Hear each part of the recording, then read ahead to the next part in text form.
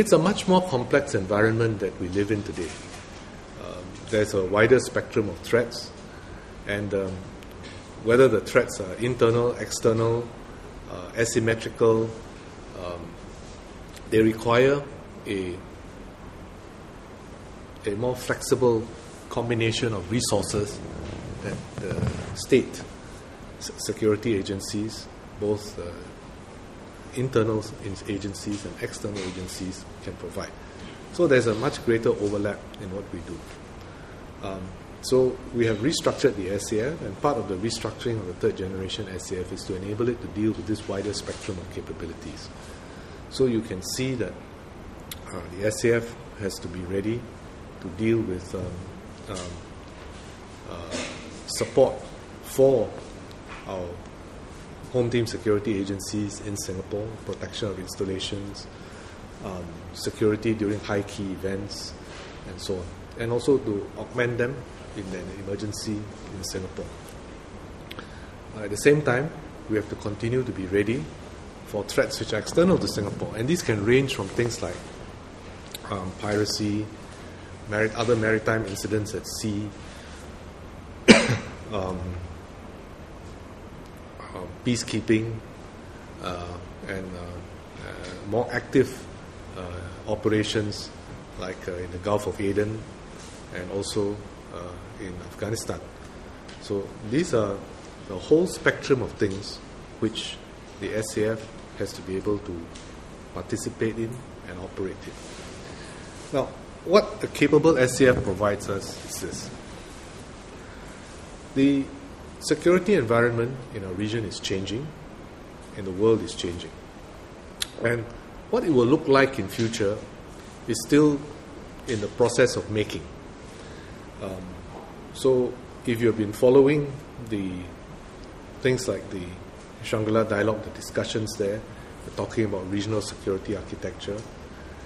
If you've been following the ASEAN network, we've recently, among the ASEAN Defence Ministers meeting, moved forward on the ASEAN Defence Ministers meeting +8. And there are various other kinds of activities going on, exercises, and so on, among armed forces. Having a capable SAF allows us to be a useful and significant partner in all these activities, because we can bring something to the table, we can contribute something to the security environment to facilitate interaction between different countries and armed forces, and to help to bring them together so that that peaceful, cooperative security environment that we want to see can develop.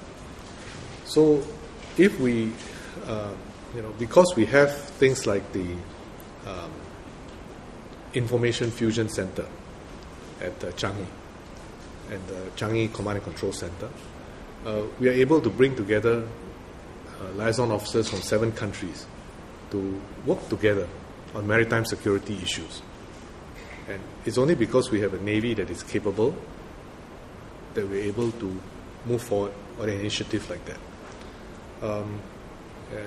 In other instances as well, we have been able to play a facilitative role in getting people together to interact with each other, exercise with each other, or have meetings together.